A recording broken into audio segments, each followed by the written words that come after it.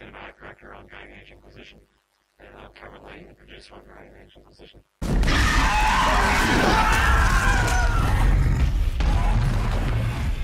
Had the dragons, the dragon parties on the website, in-game for probably 6 months or more.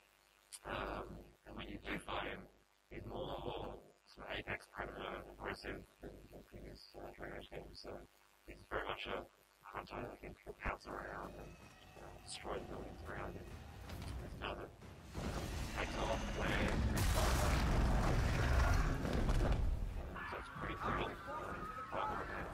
I do not believe that will be the problem. Very in terms of how they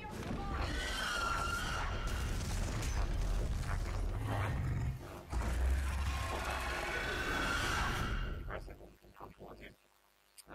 Different colours, different sorts of shapes and things like that as well. So quite varied in both gameplay and visuals.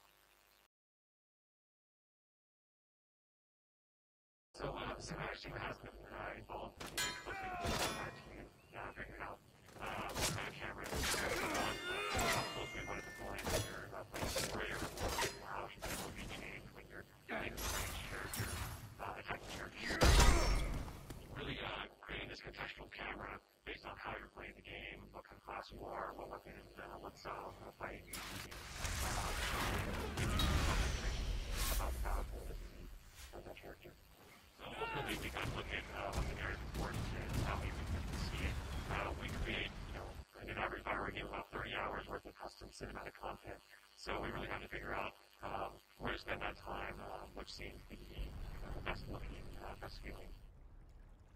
I think these will provide opportunities for you. So not just the opportunities sort in terms of having your agents like hack the self-defense around every day. There's all of those. The people in the keep itself are also going to come up to you and talk about quest opportunities and quest quests. And that's not specific to the keep, specific to the areas that we're in. So it's not like a keep system that you just plop down the keep and it's sort of like all dynamically generated. I wouldn't connect it in any way to this system. This is actually a work opening and creation of content as a sort of move through it.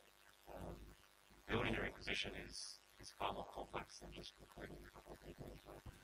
The impact of the Inquisition has a lot more significant throughout the entire course of the game than something like the Mass Effect readiness rating, which is like at the end.